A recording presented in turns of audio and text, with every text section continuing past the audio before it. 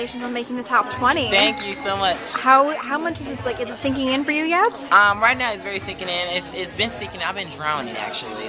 Everything's been really fun. Just happy just to be here because I mean we're all good dancers and everyone have their own unique style and whether if we have the same contemporary, but everybody have their own uniqueness with their technique. And I just believe that I'm happy and I was privileged to actually present that. And I'm not gonna take advantage of that. I'm gonna really go all the way in and go 100% every time. So I'm really excited. Was there a certain part of the competition where you're like, okay, this is getting really difficult. I'm not sure if I'm up for this? Well, probably in the competition, I really felt like even for season 6 when I auditioned for season 6, yeah. it was really fresh for me because I was fresh. Came out straight out the studio. I was 18 at the time. Now I'm 20, so I had to put some experience under my belt. And now this season, I feel more prepared.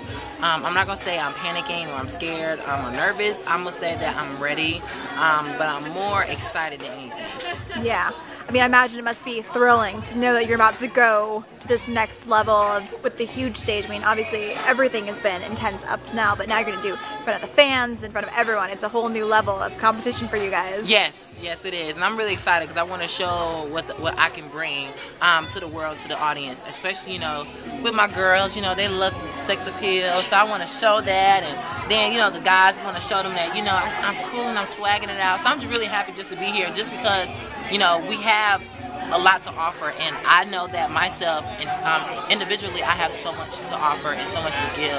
And overall, I mean, just with anybody, they just want you to be vulnerable and be naked on the stage and actually just put everything to the floor.